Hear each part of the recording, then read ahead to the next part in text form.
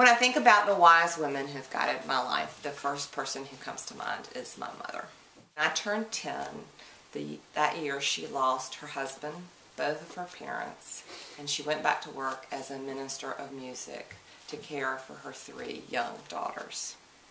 Can't even imagine what that would be like. She said there's great wisdom in making the best of all of life as it comes along. And one of her favorite expressions has become one of mine. Attitudes are contagious. Is yours worth catching? I've shared that with many students during my time at Mary Baldwin. I had the good fortune to be among the first group of alumni and friends of Mary Baldwin who participated in a summer leadership program for women, fondly nicknamed WILD, the Women's Institute for Leadership Development. There that I began a long and continuing friendship with Dr. Brenda Bryant.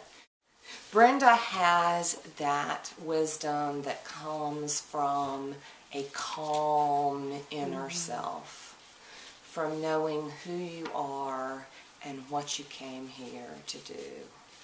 You don't see her speak a lot of wisdom, but she embodies it in everything that she does. And she has inspired me in so many ways to become a confident, compassionate change maker, something I hope I've passed along to our students as well.